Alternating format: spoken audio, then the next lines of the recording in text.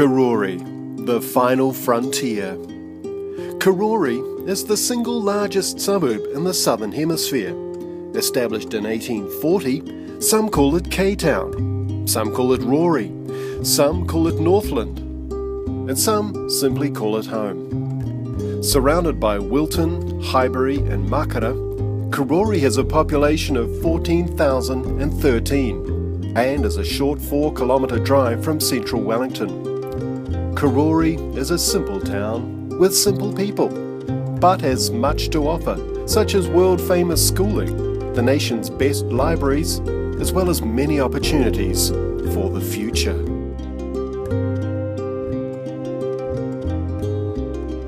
But there is a troubling problem concerning Karori residents, a problem of great proportions. 3 young filmmakers are about to set out and stop this problem from creating any further harm to the daily lives of innocent Karorians.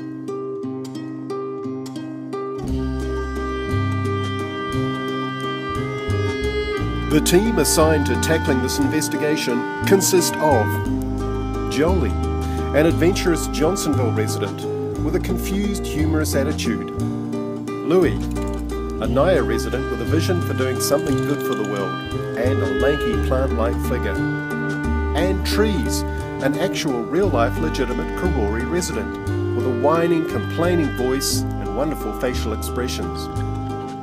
The team begin their investigation by asking some of the local residents what they know of the rooster. So you've heard of the Karori Rooster? Yeah, sometimes I hear him, not like all the time. Yeah, I've heard a rooster crow in the middle of the night. Does that count? There was the sound of a rooster and it echoed throughout Karori, all of Karori. So what do you think of the Karori Rooster? That Karori Rooster? Well, I've heard about it, but I don't really know what it is. You hear it? Karori Rooster. We don't talk about the Karori Rooster.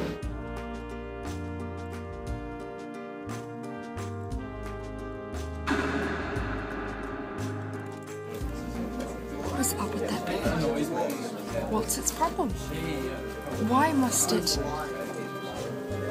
what's the word for when a rooster crows? Why must it crow at this time of day? Roosters are supposed to crow in the morning, not the early afternoon. I think something needs to be done. Well, I've heard people talk about them. Down the supermarket, there's a lot of word on the street about crocs, but I don't know, I just thought it was a dirty joke. Well, my next door neighbour's a neighbourhood watch person, so I think we should get a vigilante group out. Dennis, a homeschooled Karorian resident of 11 years, has lived in fear of the rooster his whole life. When was the last time you heard him? What time was it?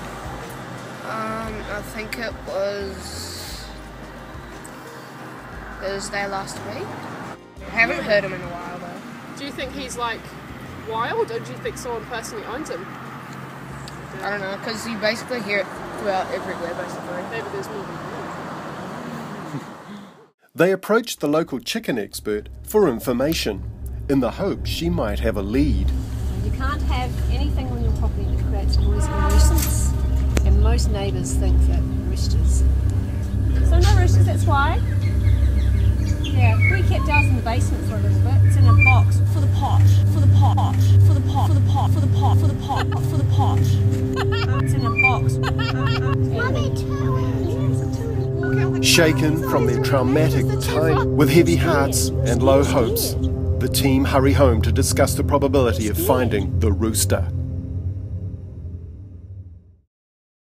Later that day, the team were taking a break from the investigation when all of a sudden they received a mysterious phone call. Hello? What's that? You have information concerning the Karori Rooster? I've heard it. Okay, that's very helpful. Do you have any information about his whereabouts? Tuna. Thank you. We will find him. New information and a new hope. The next day they decide to follow the lead. They head to Futuna, a nearby retirement home, for one last stab at locating the rooster. Oh, what's that growing? Ow! Oh, look at her flowers. Guys, look at her flowers. Oh, that pretty quiet, aren't they? Guys, I'm scared. I don't want anyone to beat me up. Louis gonna go ask these people. No, fuck, no. No, we don't. Fuck me. Do you know anything about this? No, but I did see about 3 months ago a girl with a rooster out on the street. Have you lost one? Do you hear? No, I haven't heard it. The team get information that the rooster has been seen nearby in an abandoned grey house. There's 3 of you students. Yeah, we are. In Onslow. That old lady said she saw a kid a few weeks ago holding a rooster in a grey house. Wait, that's quite grey. Then you don't know. What's that thing? Do you think it's this one? Should we go to this one? No, that's white. Louis. Yeah, we'll go to this one. The team come across what appears to be the abandoned grey house. Old chicken pens, or rooster pens, scatter the derelict backyard. The rooster was here. Karori Rooster was a pet to this house, but we think they've moved out and they've decided to rebuild the place because it had rooster all over it. And it says there, beware of rooster. The rooster hasn't been heard in weeks, and the team can only assume that it has found new ground.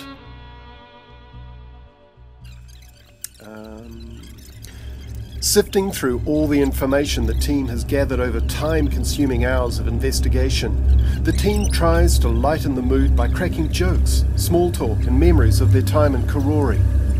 But they can't hide the truth, that this task was too big for them.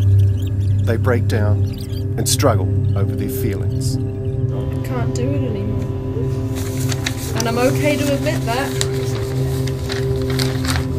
I'm okay. We should have done something that wouldn't be this hard, like why smoking is bad, drinking. But we're like, let's do the Karori Rooster. It'll be fun. But it's not. The rooster is out to get us, and we can't do anything. We can't find it or anything. The team come to the conclusion that the Karori Rooster was a hopeless cause. The team wind up their investigation and head home.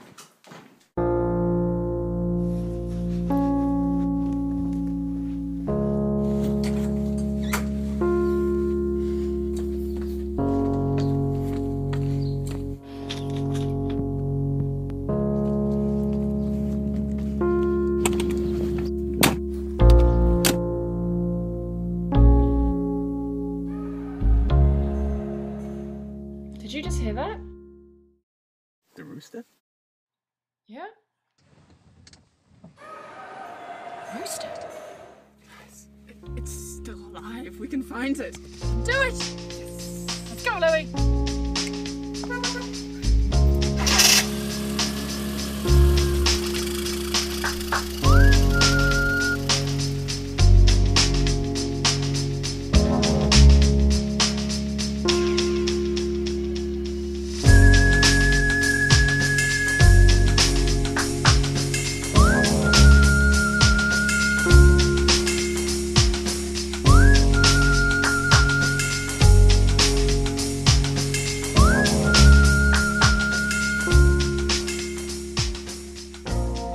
That's a cut? Great. I'm John Martin, and that was the Karori Rooster. Alright, I'll do the voice for this so long. I don't have to go to Karori, do I? I hate Karori. Horrible place. Karori. What a hole.